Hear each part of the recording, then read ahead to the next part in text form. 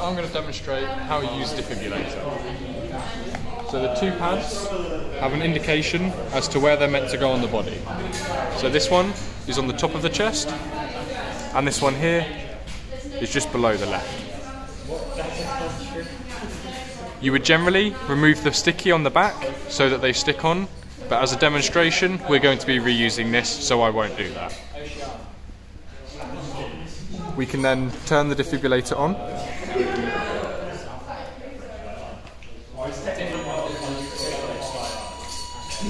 And then we're going to simply follow the instructions.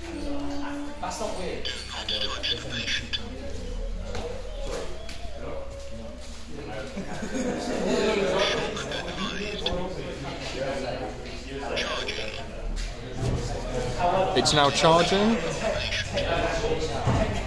As soon as it's ready, these lights will start to flash. We need to make sure that we're clear with the person about to be shocked. And as soon as we hear this tone, we can press the button and deliver a shock. Now, we can remain doing CPR and we can carry on doing that.